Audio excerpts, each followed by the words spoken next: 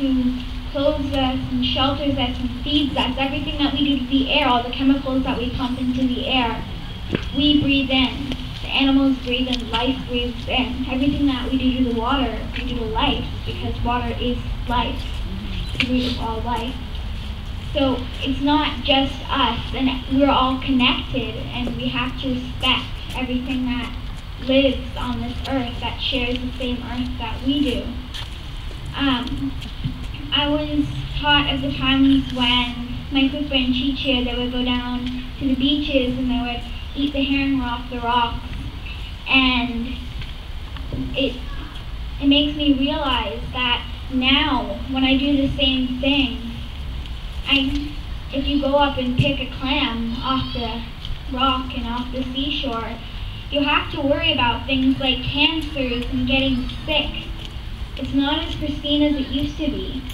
And through the time period of about 3 generations, the land has gone from its pristine beauty of how it was for thousands of years to a polluted ocean full of chemicals. And the practices that my ancestors once did, and most of our culture, is being lost due to pollution and due to development. So, according to the World Proclamation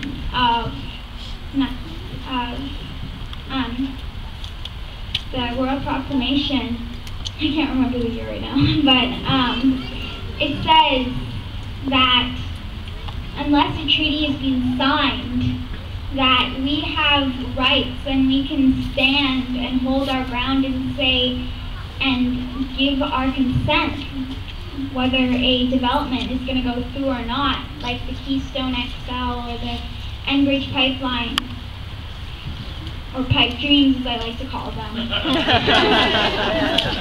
And most of BC, and as we are standing on unceded territory, and we have that right. And that's what I Don't Know More is all about. It's about us standing up and speaking up. We've never really been asleep, and now more than ever we're awake and we're standing up.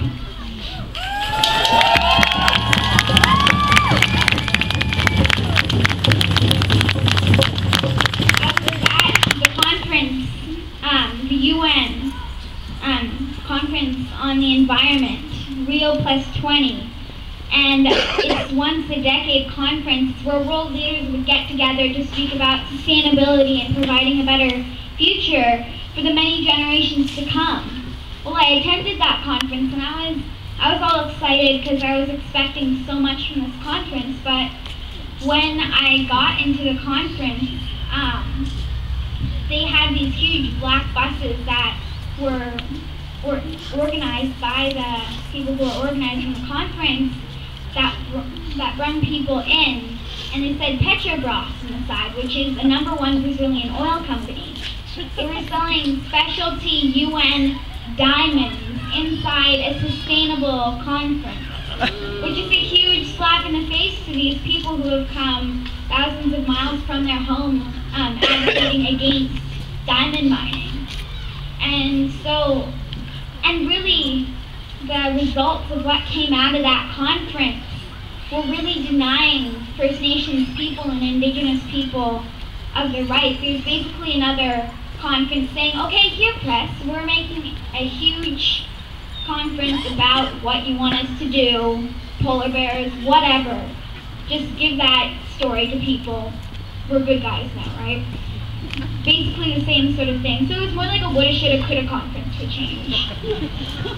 And so I think it's so important that I Don't Know More that we're standing here today, because we're not waiting for our governments to change things. We're not waiting for the authorities to change things anymore. Because we know now if we keep waiting for the next day to come, we're denying the fact that if we keep waiting for change, it's never going to come. So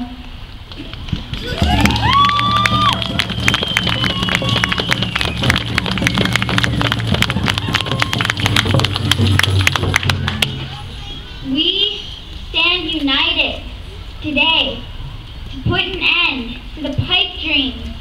and to the rights that were being denied.